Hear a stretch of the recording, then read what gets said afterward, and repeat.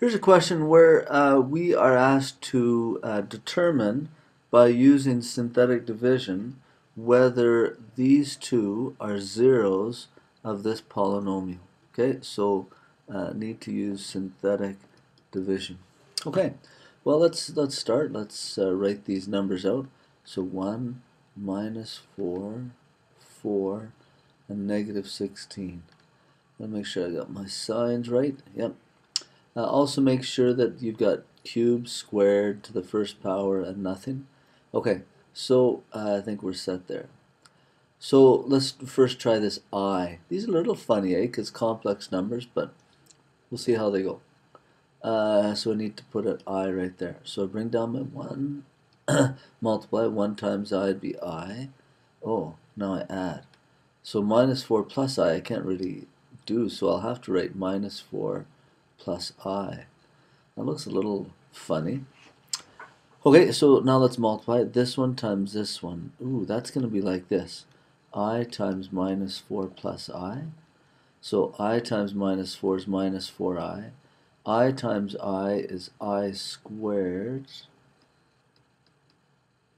And I squared is the same thing as negative 1, right? Okay, so this is what I write up here. Minus 4I minus 1. Okay, now add. So I'll have a minus 4I, and then 4 take away 1 will be still plus 3. Oh, this is ugly, eh? Alright, so now let's take this and multiply it by that. So I have to multiply it by this. I times minus 4I would be minus 4I squared, but I squared is negative 1, so that'll be a positive 4. I times 3 would be a positive 3I. So that's what goes up right here. 4 plus 3I. Then add, so this would be negative 12 plus 3I. Notice at the end here, I did not get a remainder of 0. Therefore, I would say I is not a 0 of that polynomial that they had up above, g of x. Okay, and then I do the same thing with 2I.